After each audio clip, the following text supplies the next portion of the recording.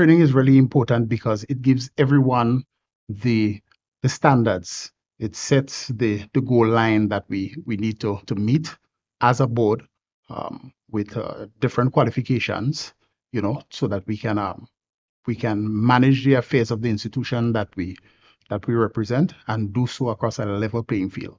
All members of the board should be able to make independent decisions. So even though your background, for example, may not necessarily be accounting, it might be HR, you can look at the financial sheets of the organization and have some sort of general understanding. This particular training focuses on three main areas, that of finance, financial management. It focuses on governance. It also focuses on risk management and strategy. And I think those are key core competencies that everybody should have some general idea on, so that when the board meets and makes decisions, it does on a level playing field for all, and so that we can guide the direction of the organization that we represent, and do so effectively.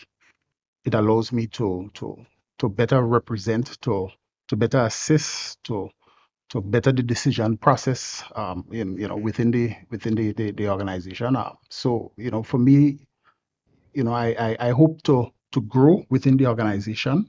I hope to leave the organization in a better position than where I met it.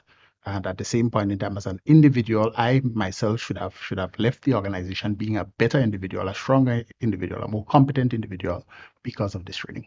Being a director, we volunteered for this, but there's an opportunity to receive training from an accredited facility, so you can actually leave the organization being an accredited director, trained to also serve on other boards after having completed this training. So I want to encourage all directors to make use of this opportunity. And if for whatever reason you're not unable to do so during this particular cohort, you can, on your own, also sign on for the program through the Canadian Institute and get your accreditation.